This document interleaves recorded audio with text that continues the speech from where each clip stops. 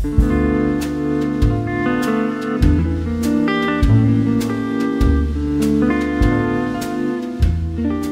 and welcome, my name is Ryan, I'm also known as Rm2kdev. In this video, I want to show you exactly how I get proper PLA bed adhesion on my 3D printer, without using special surfaces, heated beds, blue tape, or anything like that. And with my method here, you're going to have such a strong print adhesion that the hardest part is actually getting the prints off the bed. All you're going to need to do this is a sheet of paper or a 0.18mm precision feeler gauge. I prefer to use the feeler gauge just because when you're trying to deal with something as important as precision bed leveling, I don't feel comfortable relying on a sheet of paper where the manufacturing inconsistencies will lead to varying results, and also it's soft so the nozzle will deform it while you're leveling, and it just goes all over the place from there. The next thing you'll need is a glue stick. I'm just using Uhu Magic Stick.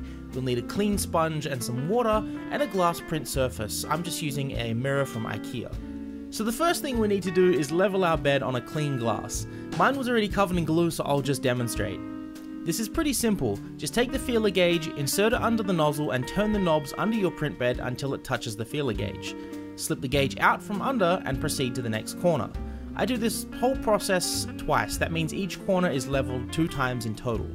Then we're going to prepare our print surface. Grab your glass print bed and Uhu glue stick. Proceed to liberally apply it in a uniform pattern. I start by doing horizontal lines top to bottom. Then I do vertical lines, then diagonal lines, and finally I do opposing diagonal lines. This takes a grand total of about 30 seconds. Once you have a nice and even coating of glue stick on the print bed, take your sponge and dip it into some water, then just lightly tap all over the bed. Glue stick has this lovely property of being cleanable with water. This means that when kids get it everywhere, you can clean it up easily. What we're actually doing with the sponge and water is diluting the glue that's on the surface and spreading it more evenly. Tapping with the sponge is a bit like sponge painting though.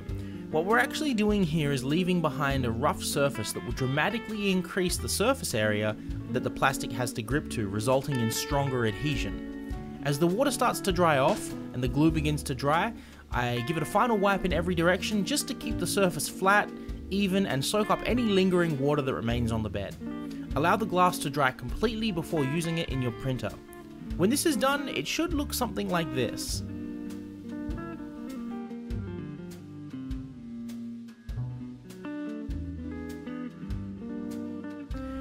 Now let's get a print started and take a look at our amazing adhesion.